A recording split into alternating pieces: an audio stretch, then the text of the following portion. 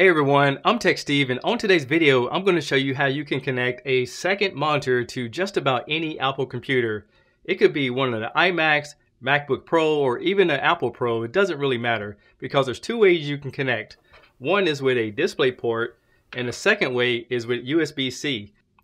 So if you have an Apple computer and you want to learn how to do this, sit back and relax and let's get started.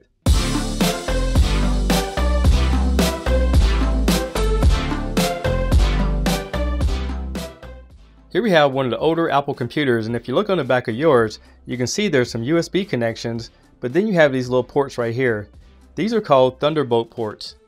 So a while back when I used to use this computer a lot, I picked up this inexpensive adapter. On one side of it has a display port. It also has a DVI, and it has the HDMI, so that's compatible with just about any monitor out there.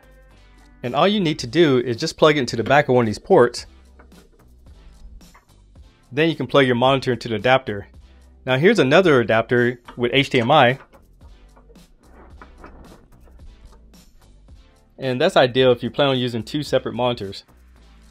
There's a lot of different types of monitors on the market, but today we're going to show you this Dell monitor because it has all the inputs that I showed you today except for the DVI. Let's take a closer look at the bottom and then I'll show you how to plug everything in. Since HDMI is the most popular, let's go and plug one of those cables in. And then plug the other end into the adapter.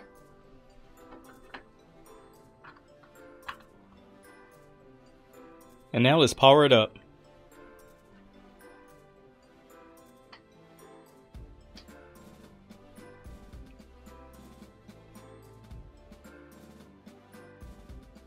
The last thing you need to do is modify the arrangements. So for example, if I try to take the mouse and move it over here, you can see it's hitting the bottom. But if I move it over to the other side, now it's on the other monitor. It's very easy to fix. Go to the Apple logo in the corner and then go down to System Preferences. Click on Displays and then click on Arrangements. Now since the monitor is on this side, we need to just drag the mouse over and put it on this side.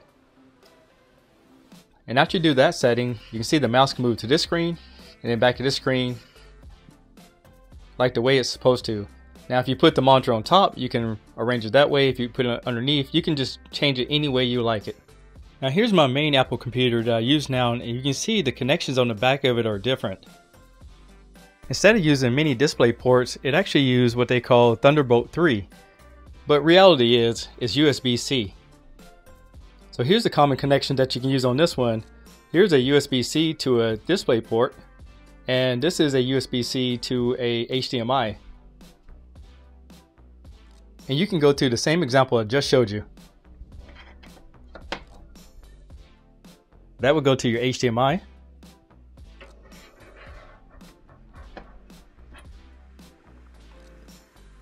And that would go to a display port. And you would plug it into the back of the monitor just like I showed you earlier. Now everything's set up and ready to go, and keep in mind everything sets up just like I showed you earlier in this video. Now there's all kind of different adapters on the market, so you may have to adjust this if you have an older monitor, but here's some examples of what you can use. So I hope this video helps you guys understand how to add a second monitor. Since a lot of people are working from home, this is going to allow you to have that second monitor like you do at the office.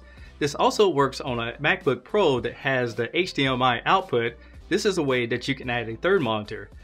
And if you like this kind of content, go ahead and give me a thumbs up, subscribe to my channel, and I'll see you guys on the next video.